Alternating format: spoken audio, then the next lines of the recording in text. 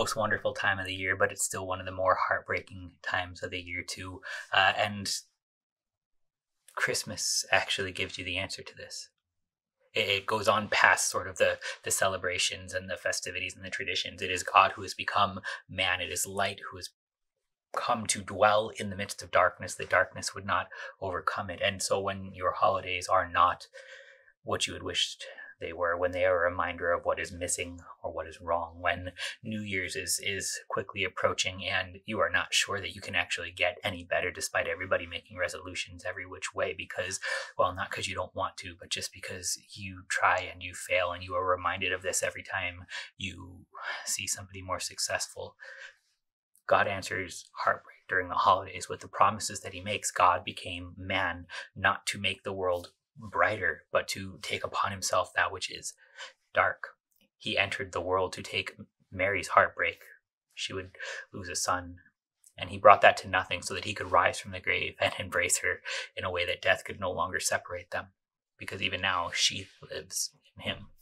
We have a God who brings unity that is not simply bound in can we get along for at least a week a year, but rather in him who has forgiven all of the sins that would drive us apart every which way, that trust would be broken, that relationships would be destroyed. He speaks a peace that surpasses all understanding, and he brings you to his side and promises that you are not alone. You are not cut off from those who have fallen asleep, because Christ has come to earth to redeem them. You are not cut off from those who are far away, but rather you can join at the feast that has no end, because he feeds you with his body and blood and rejoices with angels and archangels and even all of the company of heaven.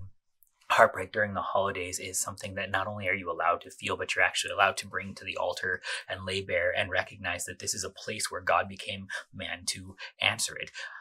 You don't have to hide from these feelings during this time of year, but rather you can stand firm in Christ, who has already conquered all of the things that are piling up. When you want to mourn and everybody else is happy, the very hymns that you sing are speaking to you.